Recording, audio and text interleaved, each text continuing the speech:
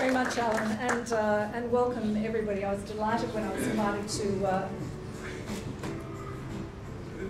join you. Oh, that's my program. Oh, how nice. We're not going to watch the whole program. Welcome everybody. It's really lovely to be here, and I was delighted when I was invited to join you, although I have to admit my role is rather superfluous here. I'm going to introduce Craig, who of course is going to speak to you about the many changes taking part in the media.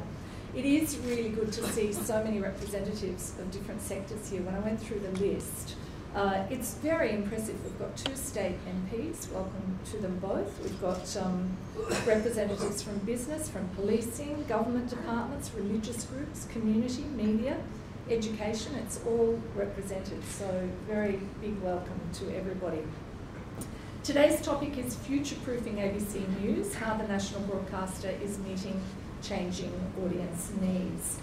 It's a challenge for all of us in the media at the moment, but it's also, to quote our new Prime Minister, an exciting time, I think, of change, direct engagement with our audiences, and also increased accountability, which I think has been good for all of us as journalists in the industry.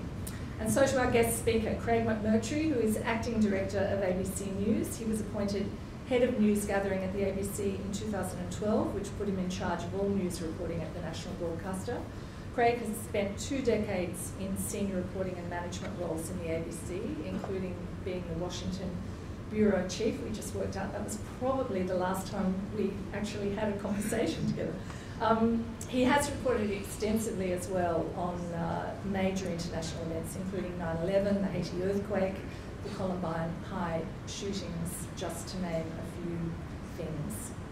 He's also been a Parliament House Bureau Chief in Canberra, so he knows Canberra very well. There's going to be time for a question and answer session after you hear from Craig, but would you please welcome Craig McMurtrie.